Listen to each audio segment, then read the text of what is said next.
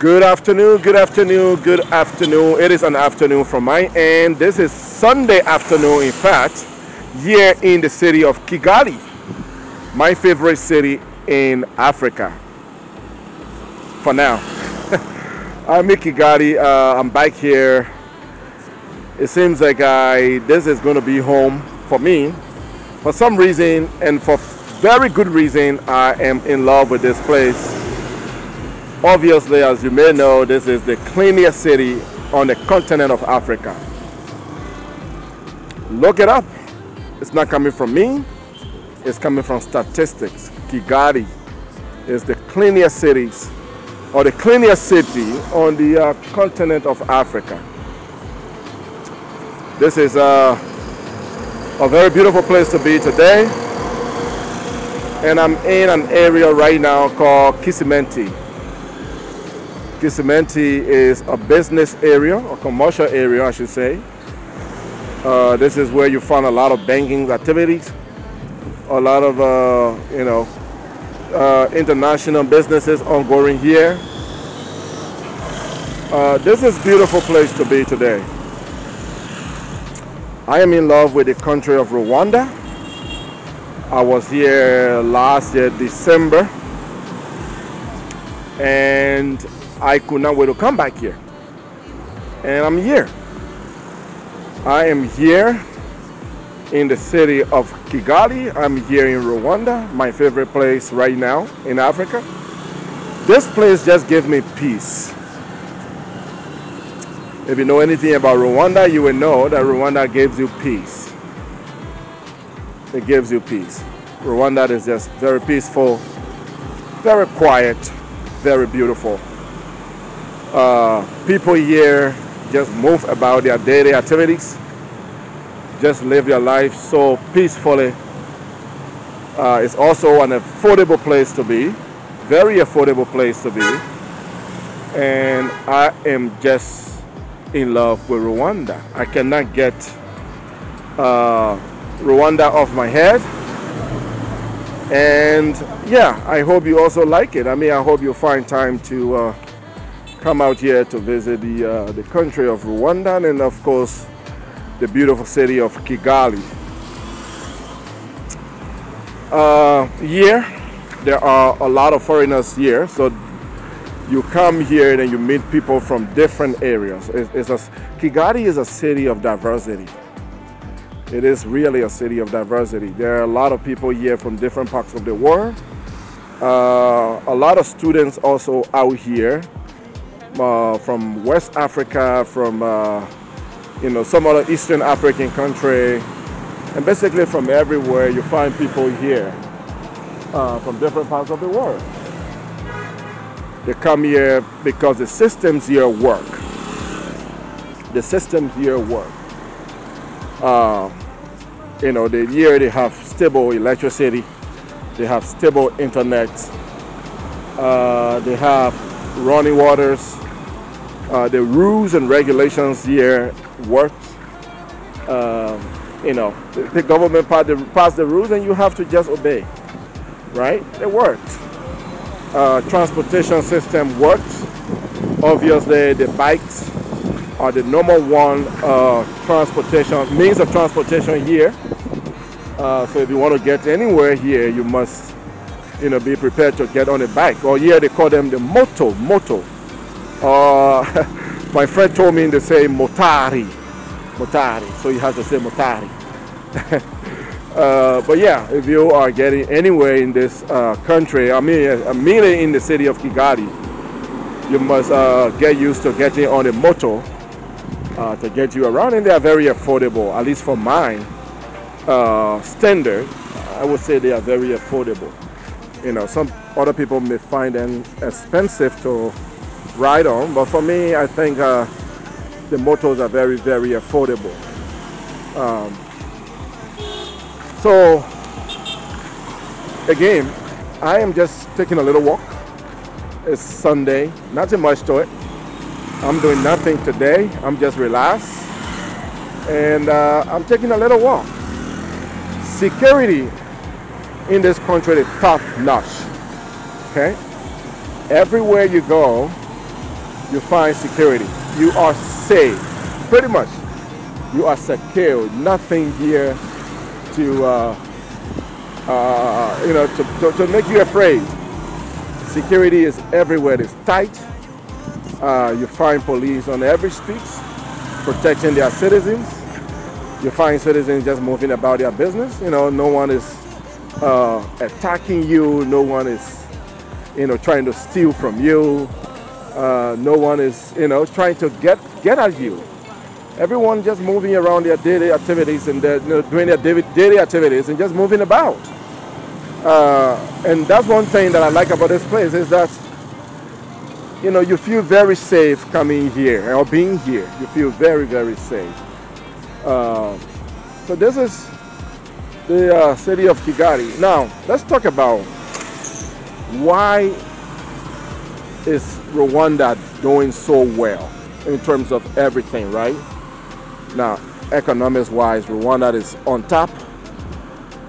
Security, Rwanda is on top. Rwanda, in fact, as a country, supply United Nations with some of the most trained, some of the most well-behaved, some of the most well-equipped UN mission securities. And it's a good thing to know that this country has done really well. I want to show you their stadium. So this is where I was coming from.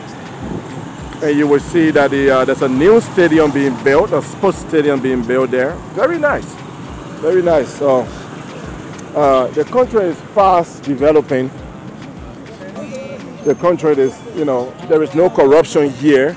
I know I'm just jumping from topic to topic because actually I don't have a topic. I'm just walking around. I just want to show you my favorite city in Africa. The city that I have come to love. Now see your drainage. Okay, look at the drainage in Africa. Look at the drainage. You see how clean the drainage is. See your drainage. Very, very clean. Now I'm from Liberia, and I know most of you watching this will come from Liberia. And one of the problems we have in Liberia is the issue of flood, right? When it rains, a small rain can flood the entire city of Monrovia. Just small rain. The entire city of Monrovia is flooded when we have small rain, right? And I always argue that the reason we experience that level of flood is because of our drainage system. Now, some part of Monrovia, you don't have any drainage at all. In other parts of Monrovia, you find that the government is doing their best to build a drainage system. But also our citizens, man, the people themselves are the problem. I always say that the people are the problem. Do you see any trash in this drainage? Or what we call a gutter? Do you see any trash in here? Apart from the small leaves that are coming from the trees, right? You would never see any trash in here. You would never see any trash in here. Never will you see your trash in here. But go to Central Monrovia, go to the Rwanda International Airport Highway, a very beautiful road that is being constructed, and the drainage is already filled with trash. The drainage is already filled with trash. I was just there a few days ago. The drainage in Monrovia are filled with trash. But don't we expect that when it rains, the rain will flow through very easily? How can you expect rain to flow through very easily when your drainage systems are being filled with trash? By the very people who've been asking for development. By the same people who are begging for development. So the problem is not only with our government. The problem is with the people, our mindset. The system don't work in Liberia. And in most parts of Africa, the system don't work. But here the system works. When the government said this should be done, it is going to get done. When the government said this is what we want and this is what we're going to get done, it's going to get done. But the good thing is, the government here is in the interest of the people. They are working in the interest of the people. This is a place where you don't find a minister boasting of overnight wealth. You will never find a minister boasting of overnight wealth. A government official will never post on Facebook flaunting with wealth,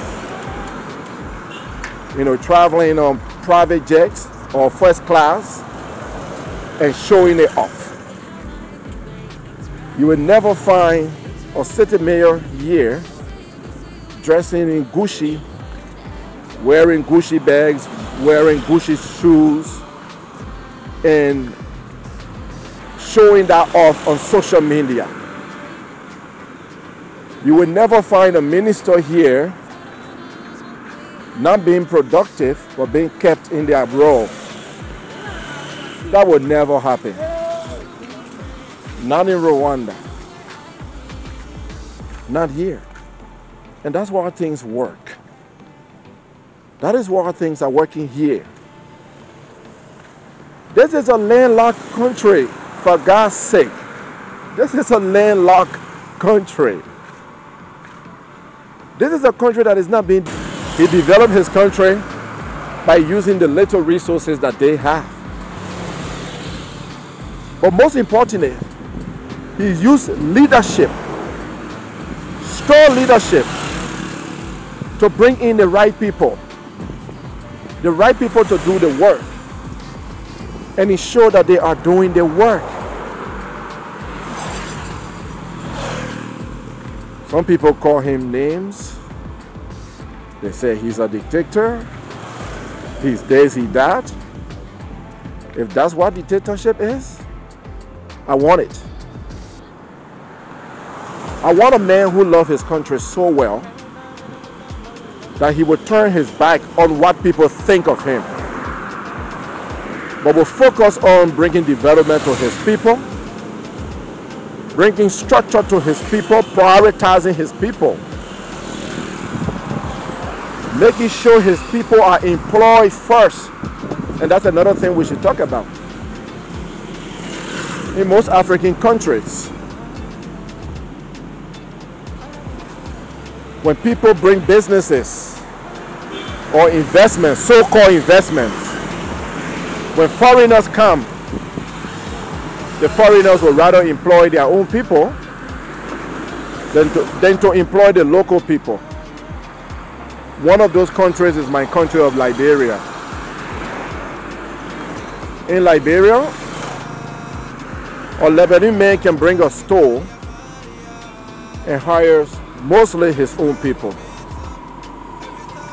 and will leave out the ordinary Liberians. Maybe the only job he gives them, security, cleaner, or other very small, little paying jobs. An investment company or a mining company, for instance, like the Western Cluster in Liberia, will come to Liberia to mine our minerals, and they will rather employ their own people than to employ Liberians. Try that nonsense here in Rwanda. Try here. Bring your store and hire your own people here. Come on, come and try it. Bring a mining company and believe that you will hire your own people and leave the people of Rwanda out. Come and try it. Almost every stores you find here are owned by the local people. They are own people. And if a foreigner managed to own one, most of the employees you find in that stores are Rwandese. Period. Prioritize your own people so that the money can stay in your country, your economy can grow. Just last week I saw the report. Let me share with you. I saw the report, and I think the second quarter report, so Q2 report. Rwanda economic growth 9.7% in Q2, quarter two of this year. Their economic growth 9.7%. Oh, I know many countries, man, like mine, Liberia, that instead of growth, we always see decline. We have to put in measures that work for us. But most importantly, we have to love our country. We have to love ourselves. No one, absolutely no one, will build your country more than you can build it yourself. Let me share another thing with you as I'm wrapping up this video. Politics is a good thing, right? Politics is a good thing. Democracy is a good thing. But let me share with you. I'm in a country right now, Rwanda, that is going to election, presidential election, in few days. The country is going to election. There are 3 candidates in the race. 2 opposition candidates and the president, His Excellency Paul Kagame. 2 guys going against President Kagame. The election is on July 15. Today, let me pick up my phone because I'm not good with dates. But today is June 30th. June 30th. And the elections are happening on July 15th. If it was other countries that I know, you will see campaign every single day in every single places. You know, people are insulting one another, people are being rude, people are being arrogant, people will be, you know, making all kinds of noise around in other countries that I know. Like my own country of Liberia, where usually we have about 20 to 25, 30 presidential candidates. And for representatives and senators race, you find that, you know, for one district, for instance, you find 40 people running for one seat.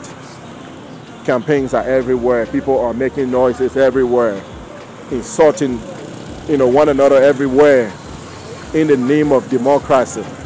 In the name of democracy. Today is June 30th. I'm in one of the most busiest part of the city of Kigali, the area called Kisimenti. I do not see any campaign. I do not see any candidates or their supporters on the street insulting one another. I do not see anyone here making threat to one another. I see the country that is still moving forward. Very calm, very peaceful, very quiet. People are just moving about their businesses and waiting for the elections to happen. On July 15, the people will go to the ballot and choose their president. And of course, we know the results already. Our guy that we love so much will maintain his seat. The president, His Excellency Paul Kagame, will maintain his seat. Because he's doing the work.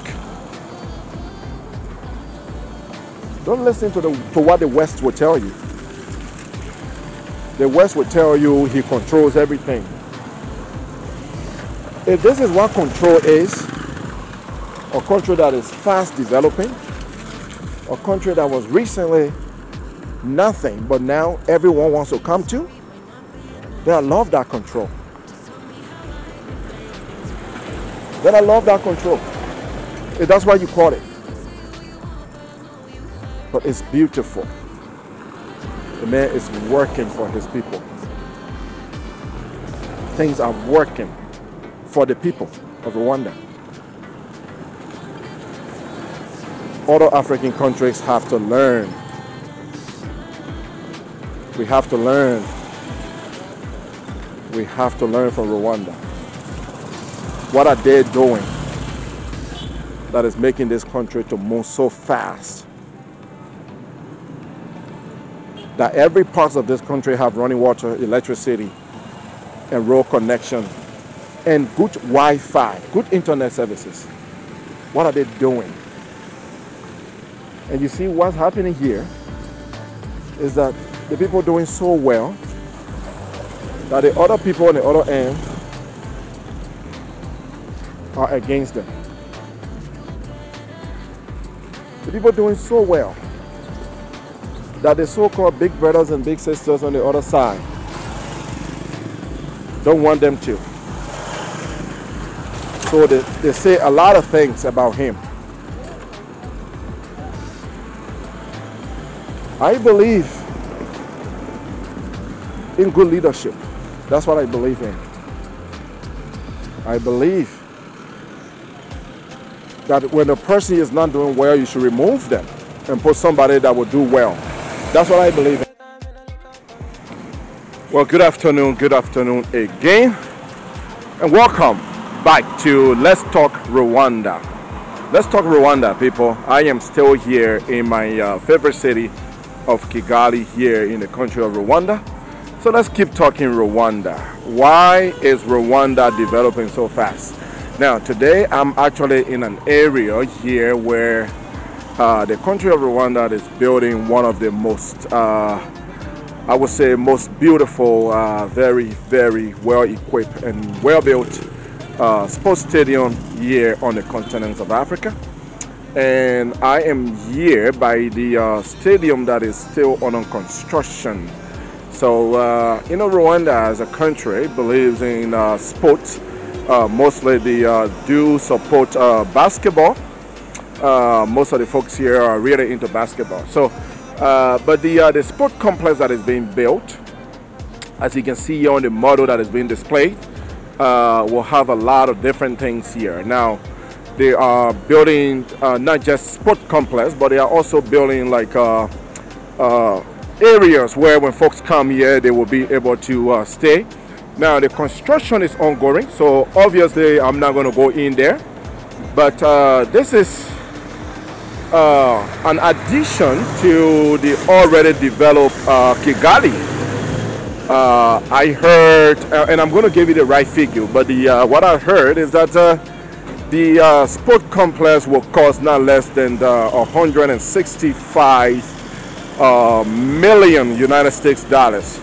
So I am going to take you to the sport complex that is still under construction. Like I said, I am not sure if we will have camera access to the sport complex, but we will get close, very close, and I will show you exactly what is unfolding there. So let's talk Rwanda. Now, Rwanda, as you know, I keep saying to you that this country is doing magic.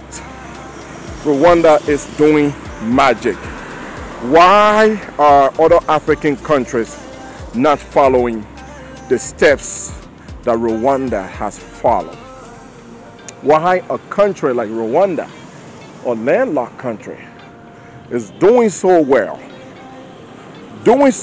with pretty much no resources, I should say, or very minimal resources, but other countries that have several natural resources are still falling behind? One of the major reasons is corruption. Okay, corruption. Most African countries and most African leaders are very corrupt. And I'm not saying that the leaders in this country are not corrupt. But what we can see here, very obviously, is that the leaders here, even if they are corrupt, prioritize their country and their people. They put their country first and they put their people first. And that's why Rwanda, a landlocked small country that is sitting on many hills and mountains, is doing so well. is doing so well. The president, His Excellency Paul Kagame, ensures that his people and his country is prioritized. Unfortunately, very disappointing that I was not able to recall the new stadium that is being built here in Kigali. But from the video you can see that there is a stadium up here that is still under construction. Now the main stadium, I heard, was recently inaugurated, so it has been open to the public for use. It is a beautiful stadium. I'm going to show you some pictures and videos that have been captured by other people because I was unable to capture the front of the stadium. $165 million Minga Stadium was built here, or has been built here in Kigali, to facilitate different type of sports, including soccer, basketball, volleyball, and everything. So that's the compound of the stadium, and that's the stadium behind there. But I took a little route on the front of the stadium, but I was unable to capture the front of the stadium. I took that route, but you know, here in Rwanda, security is a major thing here.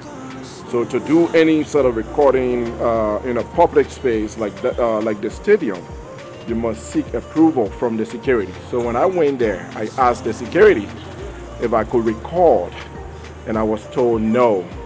And when the security in this country tell you no, please understand that it is no. You cannot do anything outside of what they told you.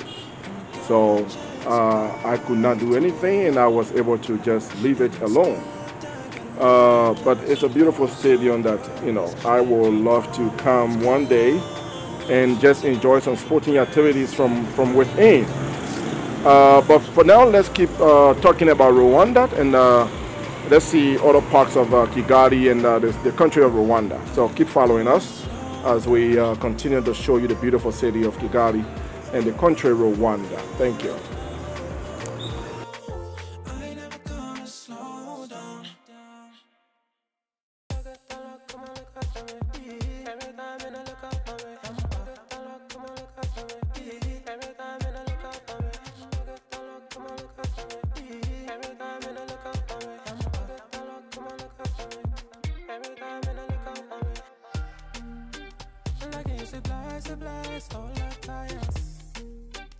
Looking so surprised, don't deny us. She telling me she want to be my lover, yeah. I love you when she want to be my lover, yeah.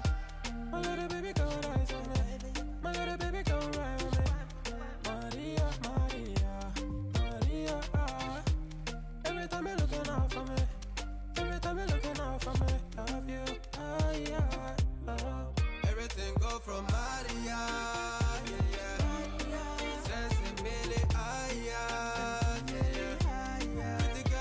Come on, look after me. Every time when I look after me, come on, look after me. Every time when I look after me, come on, look after me. Every time when I look after me, come on, look after me. Every time when I look after me, like you surprise, all the tires. Looking so surprised, don't deny us. She telling me she want to be my lover, yeah. I love you when she want to be my lover, yeah. My little baby go rise on me, my little baby go ride